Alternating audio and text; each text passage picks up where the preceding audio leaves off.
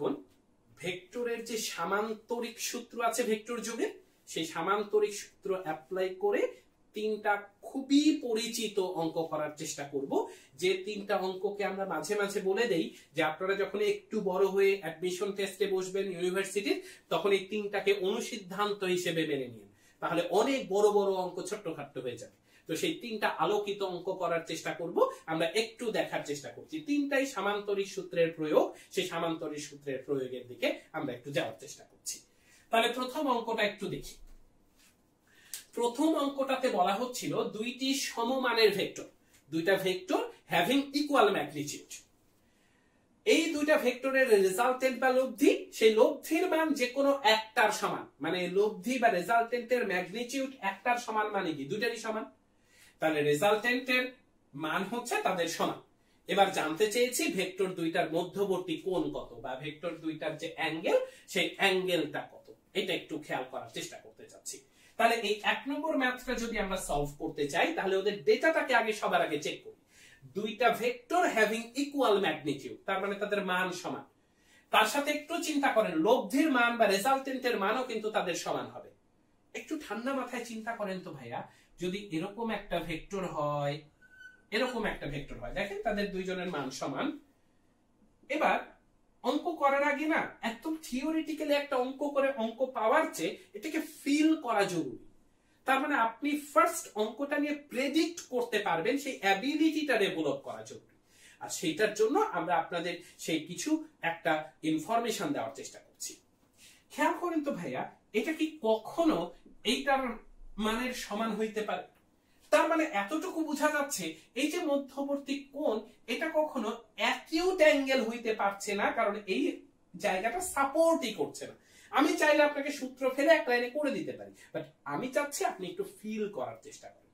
তাহলে একটু দেখার চেষ্টা করেন তো, যদি ভেক্টরটা এরকম হয় একটা ভেক্টর, আর আরেকটা ভেক্টর যদি এরকম হয়, দেখেন দুইটার মান সমান নিয়েছি। এবার একটু যদি আমরা তাদের লব্ধি দেখার চেষ্টা করি ভাইয়া, দেখেন তাদের লব্ধিটা এরকম, দেখেন তাদের মানের সমান হওয়ার মতো একটা গল্প বোঝা যাচ্ছে। তার মানে বোঝা যাচ্ছে এই মধ্যবর্তী কোণটা স্থূল কোণ হতে পারে, মধ্যবর্তী কোণটা স্থূল কোণ হতে পারে। তাহলে আমরা একটু জায়গায় যাওয়ার চেষ্টা করছি। মনে করছি এই ভেক্টরটা হচ্ছে এ ভেক্টর, এই ভেক্টরটা হচ্ছে বি ভেক্টর, এই ভেক্টরটা হচ্ছে সি ভেক্টর, আর তাদের মধ্যবর্তী কোণ হচ্ছে আলফা। ওদের মান হচ্ছে, এই কথা হচ্ছে এ এবং বি দুটো ভেক্টরের মান সমান, তাহলে এ সমান বি। দেখেন ভেক্টর চিহ্ন দেই নাই, মানে কি বুঝাচ্ছে? তাদের মান বুঝাচ্ছে। আর এদের মান সমানই হচ্ছে সি। আমরা জিজ্ঞেস করেছি আলফাটা কত। তাহলে লব্ধির মান নিয়ে আমরা শিখে আসছি একটু আগে সেই সূত্রটা, যে যদি p প্লাস কিউ সমান আর হয়, তাহলে আর সমান কি ছিল? Root over P square plus Q square plus twice P Q cos alpha. সেটাই অ্যাপ্লাই করছি। তাহলে সি এটা সমান কি? রুট ওভার, এই যে দেখেন এইটার মান, এইটার মান, তাহলে a square plus B square plus twice A B cos alpha. আমি তো সব সময় এইরকম করেই বলি, এটার স্কোয়ার প্লাস ওইটার স্কোয়ার প্লাস 2 ইনটু এইটা ইনটু ওইটা ইনটু cos অফ তাদের মধ্যবর্তী কোণ। তাহলে দেখেন একটু যদি বর্গ করে দেই, তাহলে এটার চেহারা দাঁড়ায় এরকম। এবার হয় সবগুলোকে a বানায় দেন, নাহলে সবগুলোকে b বানায় দেন, তাহলে সবগুলোকে c বানায় দেন, অ্যাজ ইউর উইশ। আপনার ইচ্ছা ডিভাইডেড বাই আপনার খুশি। আমি সবগুলোকে a বানাইলাম ভাইয়া। a ইনটু a মানে a স্কয়ার, তাহলে এটা হলো a স্কয়ার, এটা 2a square plus 2a square cos alpha. তাহলে দেখেন এটা হলো a স্কয়ার, এখান থেকে 2a স্কয়ার কমন ফ্যাক্টর নিলাম, তাহলে হলো 1 প্লাস cos আলফা। তাহলে এখান থেকে আপনি যদি একটু এই হিসাব করেন, তাহলে 1 প্লাস cos আলফা এটা সমান হয়ে গেল হাফ। তাহলে cos আলফা এইটা সমান হয়ে গেল মাইনাস হাফ। ওই যে হাফ মাইনাস 1, ক্যালকুলেটরকে জাস্ট কমান্ড দেন, তাহলে আলফা ইজ ইকুয়াল টু আসবে 120 ডিগ্রি। তার মানে দুইটা ভেক্টরের মধ্যবর্তী কোণ যখন আপনার 120 ডিগ্রি হবে, তখন তাদের দুইজনের মান যদি সমান হয়, লব্ধির মানও সেইটার সমান হবে। ভাই একটু ঠান্ডা মাথায় এটা মনে রাখেন, এটা এমসিকিউ এর জন্য, অ্যাডমিশন টেস্টের যখন অঙ্ক করব তখনকার জন্য এটা খুবই একটা গুরুত্বপূর্ণ অংশ, অনুসিদ্ধান্ত হিসেবে কাজ করাতে পারবে। এটা একটা ইম্পর্টেন্ট অঙ্ক, এটা ভালো করে দেখে রাখি। তাহলে এখান থেকে আমরা দেখতে পেলাম দুইটা সমমানের ভেক্টরের লব্ধির মান যদি তাদের সমান হয় তাহলে তাদের মধ্যবর্তী কোণ হবে 120 ডিগ্রি। তাহলে অন্যভাবে চিন্তা করেন, দুইটা ভেক্টরের মান সমান, তাদের মধ্যবর্তী কোণ হচ্ছে 120 ডিগ্রি, তাহলে লব্ধির মান কি হবে? অবশ্যই তাদের মানের সমান। 1 নম্বর গেল ভাইয়া। এবার আসেন আমরা একটু 2 নম্বরটা নিয়ে কথাবার্তা বলার চেষ্টা করব। তাহলে 2 নম্বরটা নিয়ে যদি এখন কথাবার্তা বলতে চাই ভাইয়া, তাহলে এখানে কি দেখা যাচ্ছে? এখানে বলতেছে দুইটা সমমানের ভেক্টর, কিন্তু লব্ধির মানটা কত হবে সে সম্পর্কে কিছু বলে নাই ভাইয়া। তার মানে এবার লব্ধির মান যে কোন রকম হতে পারে, তার মানে কেসটা এরকম, এটা যেরকম হতে পারে, আবার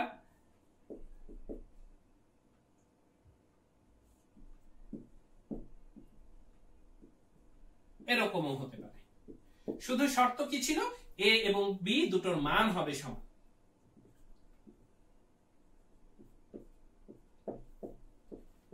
এই হচ্ছে শর্ত ছিল। তোরা কি বলেছে? দুইটা সমান ম্যাগনিটিউডের ভেক্টরের রেজাল্টেন্ট তাদের অ্যাঙ্গেলকে বাইসেক্ট করে দেবে। তাহলে এ আর বি এর অ্যাঙ্গেল যদি হয় আলফা, এই অ্যাঙ্গেলটা যদি হয় থিটা, তাহলে থিটা সমান হবে আলফার হাফ, তার মানে থিটা হবে আলফা বাই 2। এটাই হচ্ছে আমাদের প্রশ্ন। এখানকার একটাই condition, a is equal to b, দুটোরই একটাই কন্ডিশন। তার মানে কোণ নিয়ে কথা বলছে। তাহলে একটু দেখি ভাইয়া, ওই যে ভেক্টরের সাথে লব্ধিটা কোণ করে সেটা কি হিসেবে ট্রিট হয়? p হিসেবে ট্রিট হয়। তাহলে একটু মনে করে দেখেন তো ভাইয়া, এটা p, এটা q, এটা যদি আমাদের r হয়, তাহলে ওই যে আমরা যে কোণ বলছিলাম ভাইয়া, এই কোণটা আলফা, এই কোণটা থিটা। তাহলে সেই সূত্রে আমাদের কি ছিল? tan theta is equal to q sin alpha। লব্ধি যার সাথে কোণ করে সেটা p হিসেবে ট্রিটেড হয়। তাহলে c a এর সাথে কোণ করেছিল, তার মানে এটা p হিসেবে ট্রিটেড হচ্ছে। তাহলে b হচ্ছে q হিসেবে থাকবে। তাহলে এই যে q sin alpha divided by p plus q cos alpha। আপনাকে a এবং b দুইটা সমান বলা হয়েছে ভাইয়া। তাহলে আমরা a বানাই দিলাম, এটা হচ্ছে a sin alpha, এইটা হলো a plus a cos alpha। তাহলে একটু দেখার চেষ্টা করি তো ভাইয়া, এটা a sin alpha, a common factor নিলে 1 প্লাস cos alpha। তাহলে এখান থেকে দেখা যায় এটা হলো sin alpha divided by 1 plus cos alpha। ভাইয়া আমরা যখন হায়ার ম্যাথে ত্রিকোণমিতি অপশনটা পড়বো তখন দুইটা সূত্র শিখবো ভাইয়া। তো সেই দুটো সূত্র নিয়ে আমরা একটু কথা বলি তো ভাইয়া আপনাদের সাথে। একটা সূত্র এরকম পড়বো ভাইয়া, যে sin twice theta এইটা সমান হচ্ছে 2 sin theta into cos theta। তাহলে একটু দেখার চেষ্টা করি তো, এটার একদমই থিওরিটিক্যাল প্রুফ তো আপনারা হায়ার ম্যাথে পাবেন। আমরা একটু ফাঁকিবাজি প্রমাণ দেখি। হ্যাঁ, মনে করেন আপনাকে বলা হলো sin 60 ডিগ্রি, আপনি বলতে পারেন না ভাইয়া 2 into sin 2 into 30 ডিগ্রি।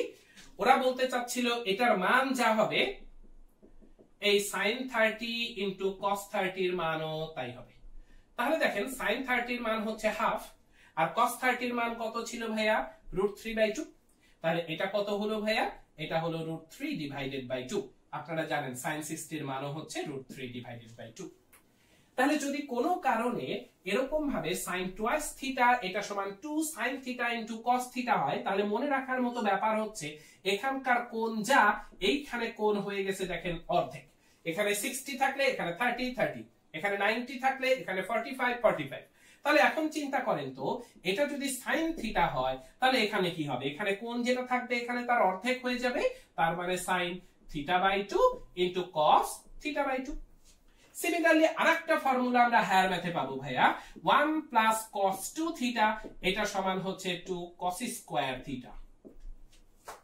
তাহলে ঠিক একই রকম ভাবে এখানে যদি 1 প্লাস cos থিটা পাই তাহলে কি হবে? এখানকার কোণ এখানে যে হাফ হয়ে যাবে, তার মানে 2 cos স্কয়ার থিটা/2। জাস্ট এই দুইটা ফর্মুলা আমরা একটু এখানে অ্যাপ্লাই করব ভাইয়া। তাহলে এখানে দেখেন sin আলফা, এইটাকে তাহলে আমরা কি বলতে পারি? 2 sin alpha/2 into cos alpha/2। এই দেখেন ভাইয়া 1 প্লাস cos আলফা এটা সমান কি বলতে পারি? 2 cos স্কয়ার alpha/2। তাহলে 2 2 কাটলো, একটা cos কাটলো, তার মানে থাকলো sin alpha/2 divided by cos alpha/2। তার মানে হয়ে গেল কি ভাইয়া? tan alpha/2। তাহলে tan থিটা এটা সমান হচ্ছে tan আলফা বাই 2। তাহলে আপনি কি বলতে পারেন না থিটা সমান আলফা বাই 2? তাহলে এইখান থেকে আমরা আবারও একটা ইম্পর্টেন্ট নোট পেলাম যে দুইটা ভেক্টরের যদি মান সমান হয়, দুইটা ভেক্টরের যদি মান সমান হয় তাহলে পারে ঘটনা কি ঘটবে, তাদের লব্ধি, তাদের যে লব্ধি এটা তাদের মধ্যবর্তী কোণকে কি করে দেবে ভাইয়া, সমদ্বিখণ্ডিত করে দেবে, সমান দুই ভাগে ভাগ করে দেবে। তাহলে দুইটা ভেক্টরের মান সমান, তাদের মধ্যবর্তী কোণ যদি হয় 60 ডিগ্রি, লব্ধি তাদেরকে কততে কততে ভাগ করে দেবে, 30 করে ভাগ করে দেবে। তাহলে হয়ে গেল আমাদের 2 নম্বর অঙ্ক। এবার আমরা একটু দেখার চেষ্টা করব 3 নম্বর অঙ্কটা। এখানে একটু দেখার চেষ্টা করি তো ভাইয়া কি বলেছে, বলেছে a এবং b নামের দুটো ভেক্টরকে যদি যোগ করি তাহলে যোগফলের মান যেটা হবে a এবং b এর বিয়োগফলের মান সেটাই হবে। আমাদেরকে প্রমাণ করতে হবে a এবং b দুটো পরস্পর লম্বভাবে আছে। ভাই দুইটা কথা যে খুব জরুরি, দুইটা ভেক্টর যোগ করতে গেলে কি করতে হয় কি বলেছিলাম, তাদেরকে একটা বিন্দু থেকে কাজ করাতে হয়, তাদের মান জানতে হয়, তাদের মধ্যবর্তী কোণ জানতে হয়। এর আগে আমরা খুবই ইম্পর্টেন্ট একটা কথা বলেছি, কোন ভেক্টরকে বিপরীত করে দিলে তার মানের কোনো পরিবর্তন হয় না, ধারক রেখার কোনো পরিবর্তন হয় না, শুধুমাত্র কি হয় ভাইয়া, দিকটা বিপরীত হয়ে যায়। তো ভাইয়া আপনাকে যখন বলা হয় a মাইনাস b মানে 2 মাইনাস 3 এরকম টাইপ কথাও যদি বলি, ম্যাথমেটিক্স কখনো বিয়োগ নামের কোনো কিছু স্বীকারই করে না। সে বলতে চায় অ্যাকচুয়ালি তুমি 2 এর সাথে -3 যোগ করেছো, তাহলে এখানেও সে বলতে চাইবে a এর সাথে তুমি -b যোগ করেছো। তো সেই কথাগুলো নিয়ে আমরা সামনে আগানোর চেষ্টা করব ভাইয়া। তাহলে আসেন দেখি আমরা একটু কথা বলার চেষ্টা করছি।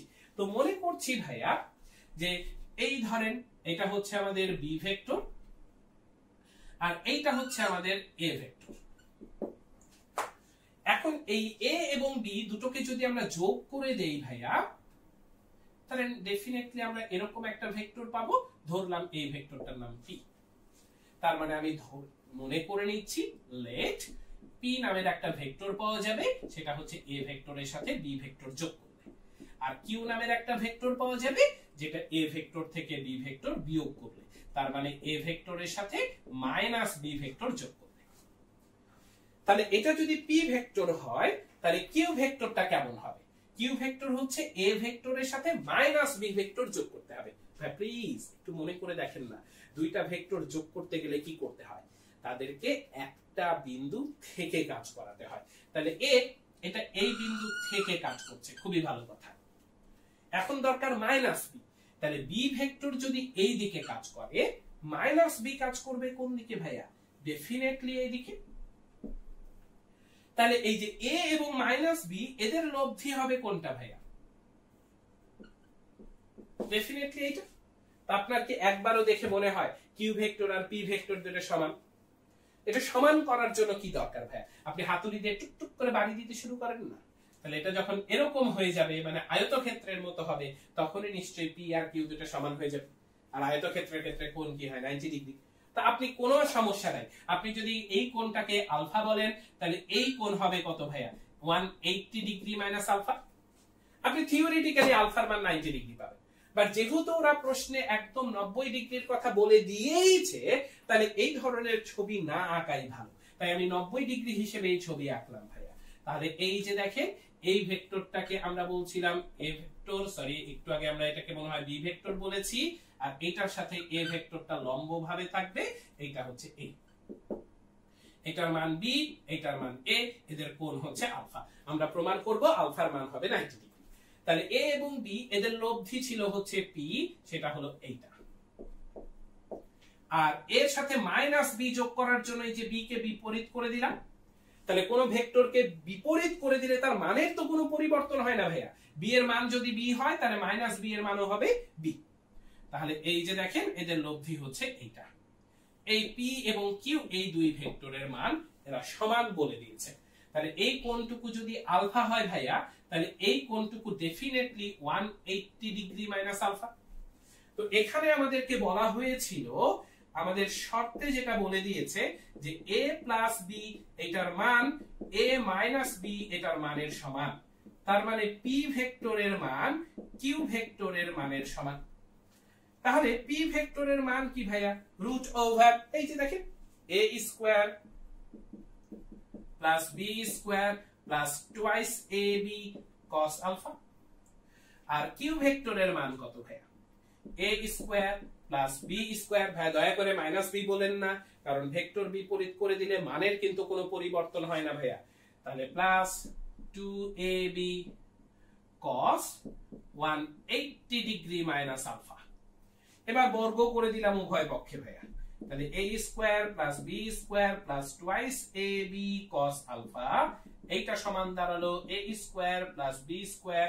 একটু চিন্তা করে দেখি তো ভাইয়া, সেই ক্লাস 9 10 এর হায়ার ম্যাথের কথা, cos 180 মাইনাস আলফা, এটা সমান কি হয়ে যাবে? Minus cos alpha.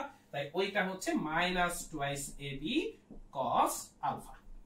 তাহলে এটা যদি হয়ে যায়, যারা একটু ভুলে গেছেন তারা একটু মনে করে দেখেন, এটা হচ্ছে 2 ইনটু 90 ডিগ্রি মাইনাস আলফা। তাহলে ওই যে চতুর্ভাগ সিস্টেমে আসেন, তাহলে এটা 0, এটা 90, এটা হচ্ছে 1 ইনটু 90, এটা হচ্ছে 2 ইনটু 90। তাহলে 2 ইনটু 90 মানে এইটা, মাইনাস আলফা মানে এইটা। তার মানে কোনটা আছে? দ্বিতীয় চতুর্ভাগে। দ্বিতীয় চতুর্ভাগে আমাদের cos ডেফিনেটলি নেগেটিভ, আর এইটা 90 ডিগ্রির জোড় গুণিতক বা ইভেন মাল্টিপল, তাই cosটা cosই রয়ে গেছে। তাই cos 180 minus alpha is equal to minus cos alpha. সেইটা যদি অ্যাপ্লাই করেন তাহলে দেখেন a স্কয়ার ওপারে যে কেটে উড়ে চলে গেল, b স্কয়ার ওপারে যে উড়ে চলে গেল, আর ওইটাকে কান ধরে এপারে নিয়ে আসেন। তাহলে 2ab cos আলফা আর এই মাইনাস এপারে এসে কত হয়ে যাবে? 4ab cos alpha. তাহলে দেখেন এখানে কয়েকটা রাশির গুণফল 0 হয়ে আছে। তো কয়েকটা রাশির গুণফল 0 হওয়া মানে কি ভাইয়া?